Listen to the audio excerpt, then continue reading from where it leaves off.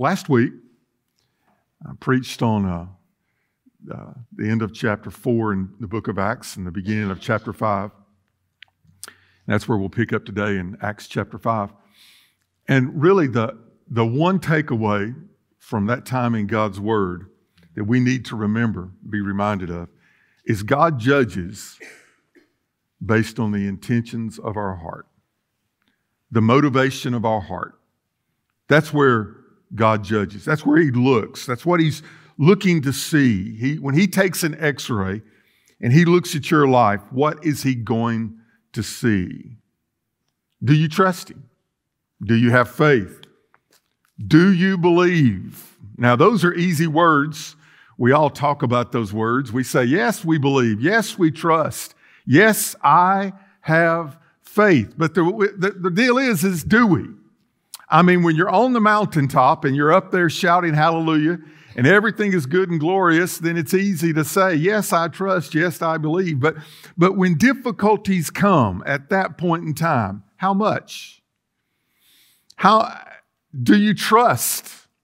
I left my prop in my office. I've got a book that I absolutely love. The name of it is Love Does. Love Does. And it's written by a man by the name of Bob Goff. He's an attorney from California, and he has just had wild experiences in his life. And I just love the way he writes. He's got a warped sense of humor like I do, and I kind of gel with him. And it doesn't really matter how many times I read that book. I don't know how many times I've read it, but I still laugh every time. And I'm still affected. It's not a theological book. I know some people want this deep theological seminary textbook. I've had those, been there, done that, right? And not really looking forward to doing any more of that, right?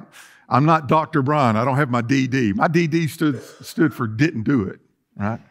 I don't have a doctorate in divinity. I'm just Brian, right? I had 3 children in diapers, and I decided I want to be married rather than Dr. Stevens. So that was a good thing. But this is one of those books that when you read the chapter, this guy just says love is a verb. It is an action word. It's one of those things where we say, you tell me your love, but I'll show you my love. I was sharing with someone this past week. They're downstairs prepping, right? And I don't know how many we had in children's church today. I don't know how many we got downstairs, but between all of us, we probably got a pretty good crowd all over the church. But I was telling him, I said, look, we're supposed to share the gospel every day. And if we have to, we'll even use words. Amen? Love does. There should be something in our life. If you've come to know the Lord Jesus Christ, if you've been impacted by an almighty God who has made you into a new creation, old things are passed away, all things become new. And the word there is brand new. From the bottom of your feet to the top of your head and every little thing in between has been touched and sanctified. I'll you get into those religious terms. The imputed righteousness of God has been placed upon you. When God looks at you, He doesn't see all the ugly stuff. What He sees is through the blood of Jesus Christ, and He sees a perfect child of God. Y'all good with that? And when you think about all that God has done for you, Shauna, back here, Sandra Dorsey was back there helping out, and I thank you so much for helping out in baptismal. But she came out and she looked at me and she said, she told me her testimony. I wanted to cry. That comes from a heart filled with love for God. And you can't turn that off. It just comes. And Shauna, here's the deal. Others get blessed by it. There's not too much in this world that's going to put me to tears. And there was a time in my life I said, Lord, would you take away the tears that are getting in the way of my sermon? And He did, as well as the anointing and the power. And I said, Lord, if you'll ever let the tears come back, I'll never pray that stupid prayer again. And from time to time, I get in the way, and I apologize for it, but sometimes your heart just overflows. Y'all know what I'm talking about? Nobody has to teach me to love my wife. She's down in the dungeon with the kids. Amen. I told her, I said, I'm going to have to make an announcement that I'm not a widowed pastor. Y'all don't ever see her anymore. She's always in children's church. But she said, Brian, I want to do this. There's a need there. She stepped up and she volunteered to do it. And I said, praise God. She loves the Lord, and that means she's going to be in children's church today. Plus, she's already heard about 2 billion of my sermons, so she knows them by heart. But here's the thing. Nobody teaches me to love her. My heart can't help it. And I love her more than I've ever loved her. Now, Satan can come attack me in many ways, but he's not going to attack me in my heart and my love for my wife. That's done. That's settled. Can I say it this way? That's solid ground. Amen. And my love for my Lord, who is my master, who is my Savior, He is my God, He's the sovereign of the whole universe, but I get the privilege of bowing my knees before Him. So everything that we do as a church should not come out of obligation or rules or my daddy said I'm supposed to, just your Heavenly Father.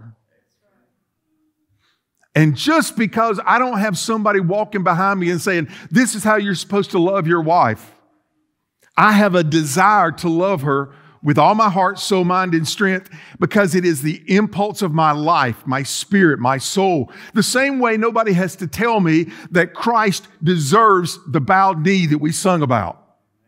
And the service. Acts chapter 5, in verse number 12.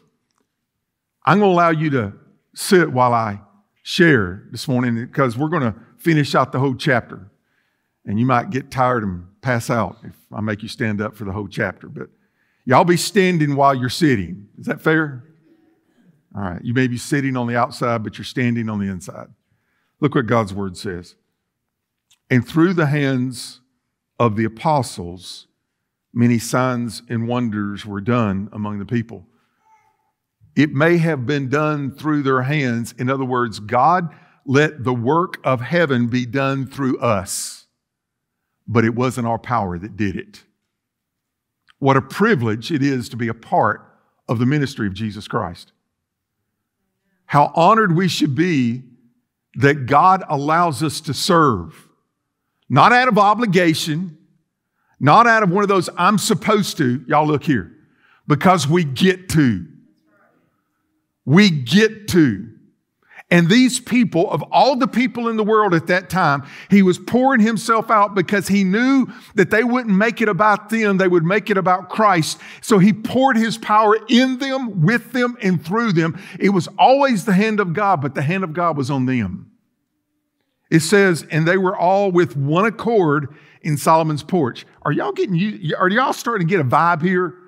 From the beginning of Acts, when we began it, every week we've seen those two words, hadn't we? One accord. Now, I'm not the brightest one out there. My bulb shines at about 5 watts sometimes. But I'm starting to get the hint that God wants us to do this together. If we can get around the throne of glory with Him, and we're looking at Him, and we're close to Him, and we're honoring Him, and we're loving Him, and we're bowing before Him and grateful, then we look around and we say, hey, there's a whole lot of other people down around this throne too. It's not just me, it's us. So I'm supposed to be one accord with Him, but I'm also supposed to be one accord with everybody else. And just proof text right here. If you're not in one accord with somebody else, you're not in one accord with Him. You cannot be in one accord with Him, full of the Holy Spirit of God, following Him, loving Him with all your heart, if you're wrong with somebody else. It just doesn't work that way. Verse 13. I think this is a unique phrase here that they added to Scripture just so that we would know not everybody was there. They were there, the disciples. But look, it says, yet none of the rest dared join them. But the people, the ones that are watching on, they esteemed them highly. And believers were increasingly added to the Lord, multitudes of both men and women. How many is a multitude? A bunch. My staff member up here, a bunch. I think in a Baptist church, 12 could be a multitude among some people, right? But we know that there was a multitude of people following Jesus one day, and he began to feed them, and 5,000 men as well as women and children. So I don't know what the number is. They said on that day it could have been 15, 20,000. I don't know. I don't know how many were there that day. But look what it says. When the Spirit of God was working upon them, believers were increasingly added to the Lord, so that they brought the sick out. Now, listen good in verse 15. Remember I told you last week, be very careful about making theology out of the book of Acts, because it's the acts of the apostles. It's the actions of the apostles. So when you see something happen, you see the power of God. But don't try to recreate the action don't try to make it that a theology. Just let it become a way of seeing what they were doing and saying, amen. If there's a power of God there, let's not try to copy it for the sake of copying it. There's too many people that see a church that's growing and they try to copy everything that they're doing. And it may be working there, but it won't work where you're at, right? Too many pastors are going to conferences and thinking they found the secret weapon. The secret weapon is Jesus Christ. Right? Follow the Holy Spirit of Him. All that other stuff is just stuff.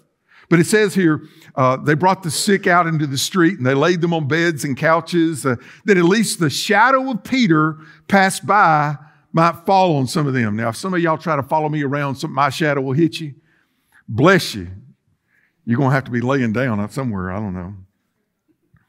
Well, it says here that they laid them on the beds and couches, and at least the shadow of Peter passed by might fall on some of them. But a multitude gathered from the surrounding cities. Everybody's getting involved in this. They came to Jerusalem. They're bringing the sick people who were tormented by unclean spirits, and they were all healed. Hold on. I said that quick. All healed. I may need to slow this down. They were. So is there one thing that when Jesus finds it, he says, I don't know if I can deal with that or not? Is there anything that Jesus finds that he said, I don't know that I'm willing to do that or not? What you see is people coming and no one was turned away. God loves to bless more than we love to receive. So, verse 17, let's get to the meat of the matter here. Then the high priest rose up, and all those who were with him, which is the sect of the Sadducees, and they were filled with indignation. Oh, that's not good. What is this phrase that we've been seeing every week among the believers of Jesus Christ? They are filled with, they're in one accord, but they're filled with the Holy Spirit. Filled with the Holy Spirit. Anybody want to be filled with the Holy Spirit? Amen. As He leads, He loves, and He guides, right? But these are the religious people here. This is the church folk. They should have known. Hold on. But instead of having love ooze from their life, actions of love, it said that they were filled with indignation. Who's leading them? Yes, the spirit of Satan, the pride of self, those who want their way and they don't care, those who don't listen. The only thing that they care about is that they're in charge and they get their way. And Jesus wasn't playing that game. So they're filled with, listen, they want their way, and if they don't get their way, they'll be angry. And Jesus wasn't doing things the way they thought they should be done. These followers now were doing things that they didn't think that they should be done. And out of anger and hatred of heart, this is what's happening. Verse 18, they laid their hands on the apostles and they put them in the common prison. Kind of like a jail. Outer wall, you go in. Inner building, closed in. Taken to a holding cell. locked in the holding cell. Guards put inside. Well, if you were mean enough, they put them on the inside. But they definitely would put guards on the outside of the door, on the outside of the building, and at the gate. That's just the way they did things.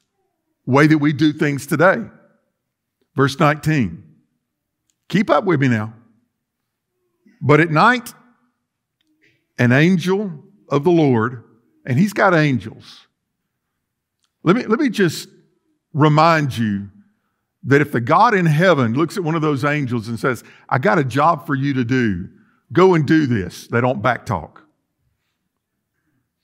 Out of honor and awe and respect of the sovereignty, of their appreciation, of their love for him, they would do anything that he asked them to do. Shouldn't we be the same way?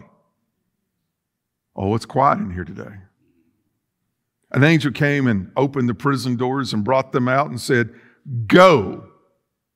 Is that an action word? All right, y'all look up here. Oh. Some people believe sitting is an action word. You know what that is? Sitting. And you may be going in your head, but you're not going with your feet. But if you're going to go, you got to get up and go. So he says, go stand in the temple and speak to the people all the words of this law. Why is that important? They just got thrown in jail for this. That's like going out and going down the road and get caught speeding. And you get the ticket. And you peel out. Throw rocks at that police officer. Wave bye to him. Catch me if you can. And the lights come on. You're an idiot. Well, I shouldn't have said that. But you are. But the Lord says, go. I don't care what you just did. I know what they told you. I know that you just came from prison. But hear this. I just got you out of prison. I got this. You can trust me. Well, verse 21, when they had heard that, they entered the temple early in the morning and taught. They're not worried about consequences. I'm going to do what God asked me to do because I love him. It's the motivation of my life.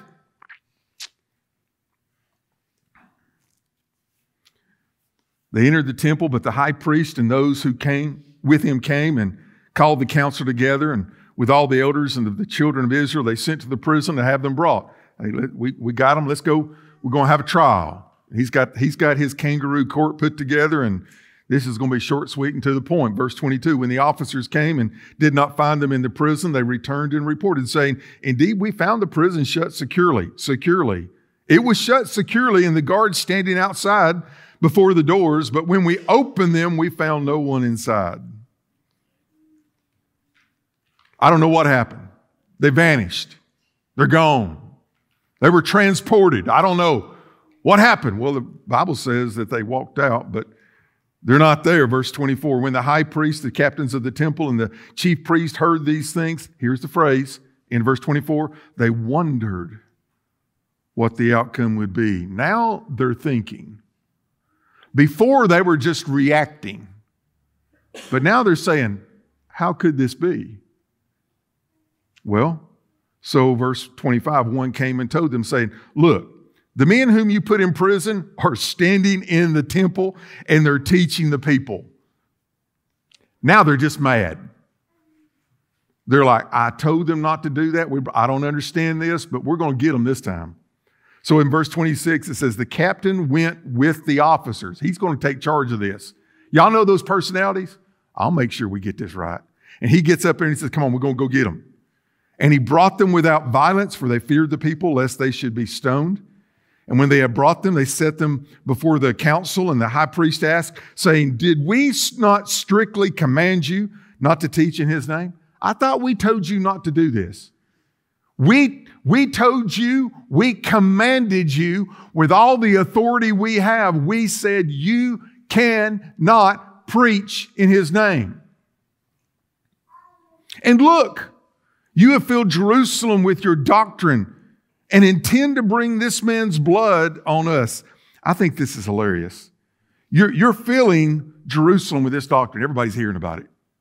And you're trying to say it's our fault. You're trying to bring this man's blood on us. Let me just back you up to Matthew chapter 27. You don't have to turn there, just listen. In Matthew 27, they were before Pilate, and Pilate is saying, I find no fault in this man. Right? Pilate had been scolded. You need to quit crucifying people. You're crucifying people all the time. But I want you to hear what these leaders, these same leaders said. Matthew 27, verse 25. And all the people answered and said, his blood be on us and on our children. That's pretty plain, isn't it? We'll take it. That'll be our responsibility. You don't worry about that. His blood's on us. It'll be on the next generation and the next generation. But what are they saying now? He said, look, you're trying to put this man's blood on us. You're trying to blame us for this. Acts 5:29. But Peter and the other apostles answered and said, we ought to obey God rather than men. Hold on. In Acts chapter 4, when they were brought before this same group of people, they made this statement.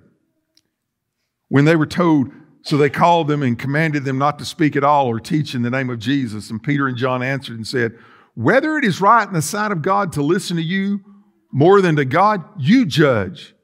For we cannot but speak the things which we have seen and heard. But this time they're a little bit more blood. They're a little bit more bold.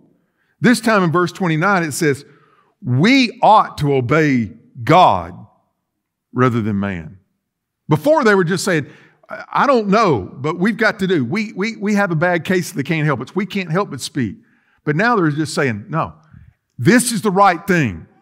I know it's right. And because I love, I'm going to do it. You can do all the other things of deciding among yourselves, but one thing we know, we've got to do it. This is the reason why, verse 30.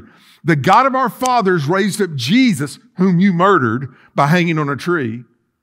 But him, God has exalted to his right hand to be the Prince and Savior, to give repentance to Israel and forgiveness of sins. We are witnesses to these things. And so also is the Holy Spirit, whom God has given to those who obey him. By the way, I could never preach that short of a sermon, but it sure was a good one. You know what he's saying? He is Lord, he is Savior, he is God, and we serve him. We're going to follow him. We love him, and because we love him, we're going to obey him. So what did these religious people do?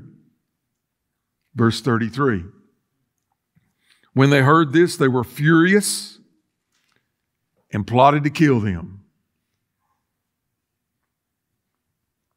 By the way, they would plot to kill them in the name of God. Now, in verse 34, coming down, there's a man by the name of Gamaliel.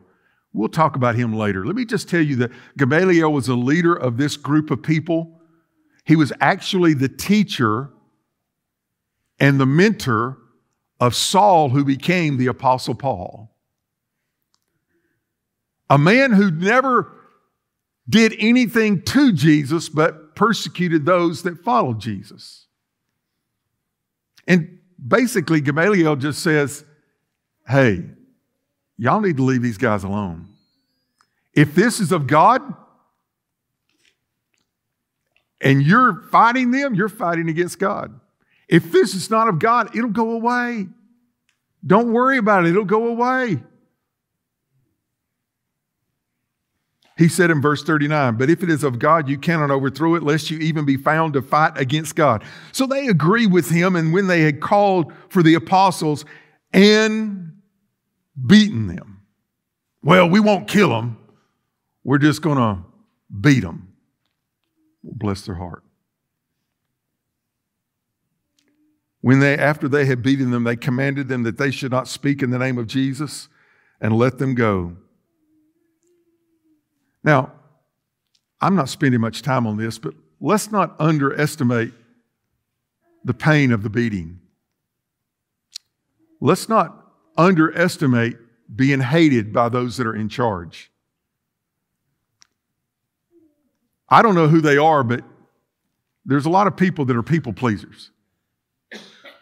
They want everybody to like them. They're afraid of letting anyone down. Things can be difficult for these people. The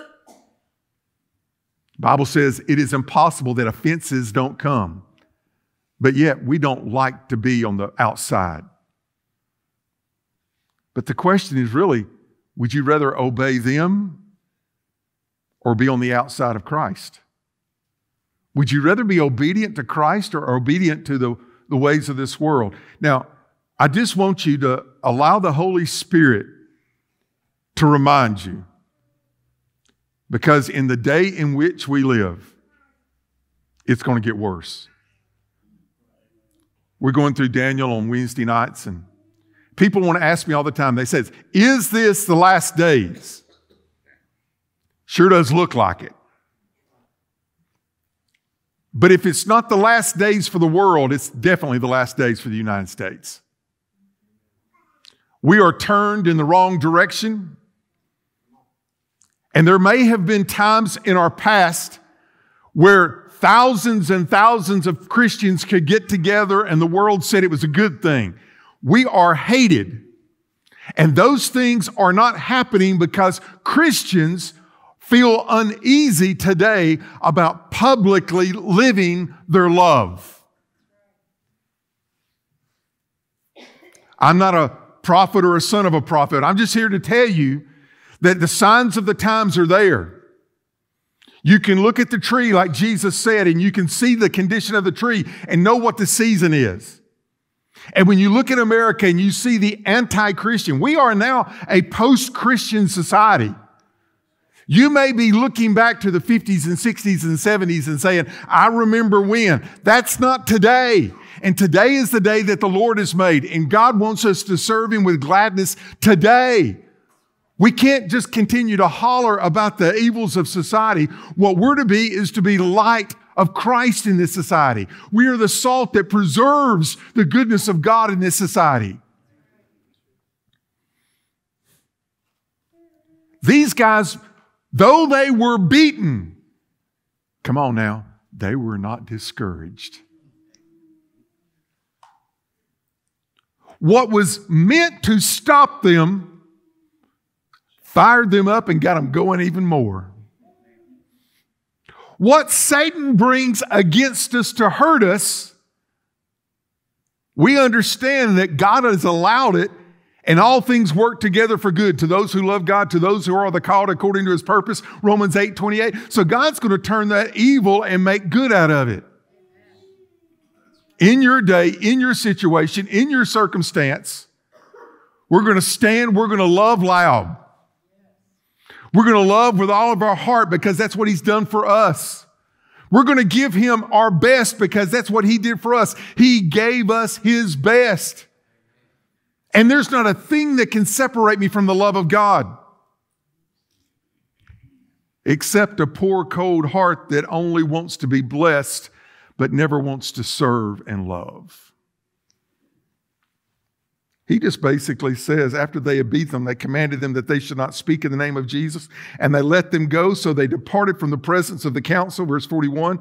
They departed rejoicing. Mark, let's go get the whips. We're going to whip everybody in here and send them out the door. I'll be on the unemployment line faster than you can say lickety-split. They rejoiced that they were counted worthy to suffer shame. Suffer shame, the ridicule of others for the name of Christ. So they took that love, they took that rejoicing. They got a good night's sleep. And verse 42 says, and daily in the temple, where all those Sadducees were walking around, And in every house, they did not cease teaching and preaching Jesus as the Christ.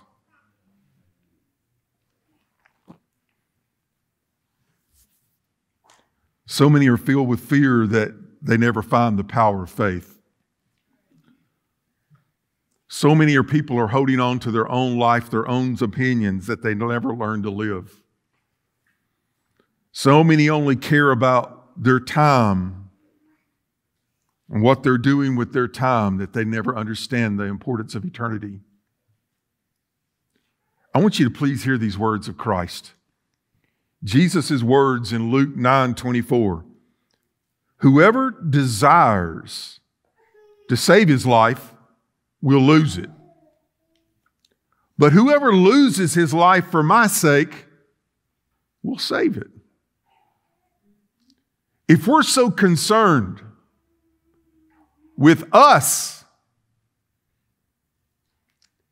if we're so ashamed to stand up publicly,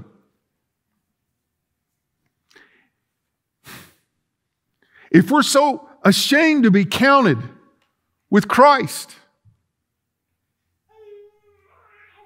Jesus said, if you're ashamed of me, I'll be ashamed of you.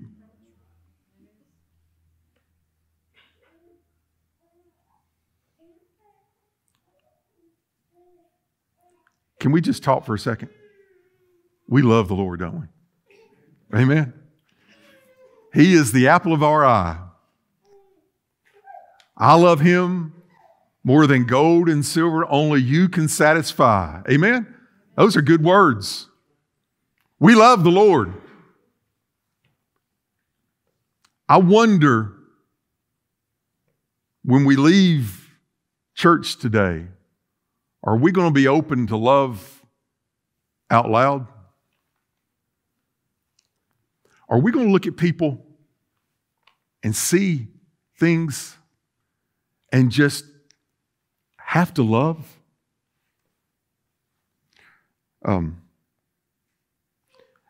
I have to repent a lot up here, so can I repent one more time? I went by and got the chicken and the ham church this morning, and I was bringing it to church, and on my way to church, about 2 blocks from here, there was a girl that looked like she was about, I don't know. I mean, everybody looks, the older you get, the younger they look. I'd say young 20s, if I was guessing. She had 2 little boxes of clothes beside her in the misting rain, on the phone. I didn't have a place to pull over. And I had hot chicken in the back, and I had to get to church, and I had Sunday school that I had to get ready for. And Shauna, I'm sorry I didn't get to talk to you about baptism at that time. And I had 10 things to do. I hadn't brushed my teeth. Really important stuff. And I thought, I think Jesus would have said, forget the chicken and the ham in the back seat. And he probably would have went to that little girl and said, can I help? But you know what I did? I brought the chicken in here, and Daryl helped me get it out and got it downstairs and answered questions and talked to people and was late to Sunday school. But I'm standing up here to tell you, really, I was loving my responsibilities of church more than I was loving Jesus. And that's wrong. Why didn't I just stop? In the misting rain, there's a little girl out there. I don't know if she got put out. I don't know. Anybody else see her? Margaret saw her.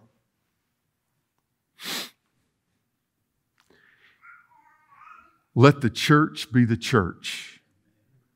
Let the people rejoice. For we've settled the question and we've made our choice. Let the anthems ring out. Songs of victory swell.